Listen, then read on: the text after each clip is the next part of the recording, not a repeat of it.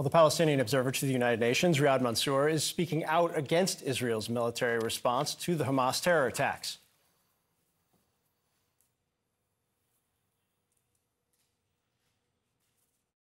History for some media and politicians start when Israelis are killed.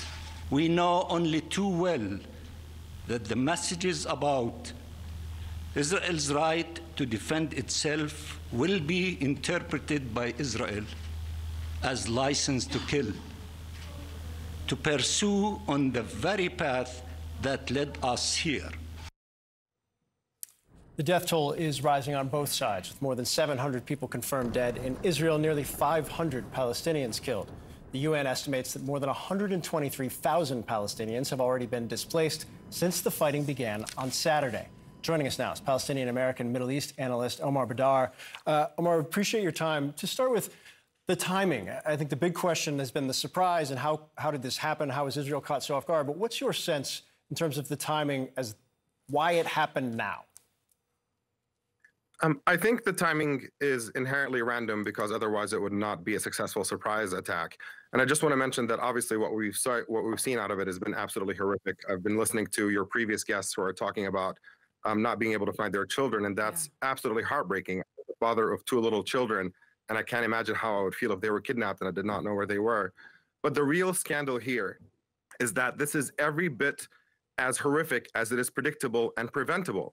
A lot of people are talking about this as an intelligence failure, but I think there's a much more fundamental failure of common sense, that you can put millions of Palestinians under indefinite military occupation and a system of apartheid as recognized by every major human rights organization in the world, where Israel commits daily war crimes against Palestinians everywhere, land theft, lack of access to water, dropping bombs indiscriminately on civilian areas, and to think that this is a situation that's not going to eventually lead to an explosion is absolutely insane. This is absolutely predictable. We were obviously heading towards eventually a disaster of this kind, and now all of this direction towards further militarism and further violence is obviously not going to lead to anything better, because that is exactly the track that got us here. I think that is absolutely correct.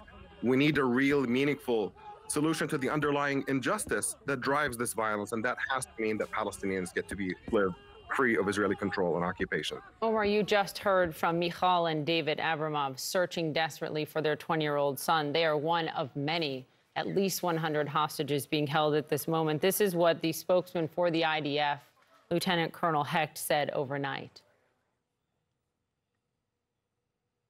We don't focus our attacks on women and children. We'll do everything we can to minimize collateral damage. But again, we are at war with Hamas. And sadly, there might be people that are involved killed. It won't be intentional. And sadly, Hamas have entrenched themselves in a cynical way within the civilian population. You have said that this conflict cannot be solved militarily. How do you see this ending? Where do you see this going? I mean, look, there's all these pronouncements about the need that they're going to do everything they can to avoid civilian casualties. It is really worth emphasizing here that Israel has bombed Gaza many, many times before, and Human Rights Watch and Amnesty International, and even Israeli human rights organizations like B'Tselem say that this is not at all what Israel's conduct is. There isn't an effort to minimize civilian casualties, that there is mass indiscriminate bombing of civilian areas. And frankly, we're watching that unfold right now as well. The policy is essentially to punish the entire Palestinian population, cutting off electricity to all of Gaza, preventing anybody in Gaza from coming in and out. This is an act of collective punishment. And this is exactly the trajectory that we unfortunately are on. I think what we're going to see is much greater death that's going to cover the entire Gaza Strip. And at the end of it, Palestinians are going to remain a population that is captive and under an illegal siege, as recognized by the UN. And we're only setting ourselves up towards another round of this in the future. What we need right now is the world community to come together and start dealing with this issue seriously, understanding that this policy of giving Israel a carte blanche to behave however it wants towards Palestinians is not a way to actually achieve long-lasting peace. You can't keep doing the same thing over and over again and expecting a different result. The one thing that has not been tried so far is allowing Palestinians to be free of Israeli occupation and military dictatorship.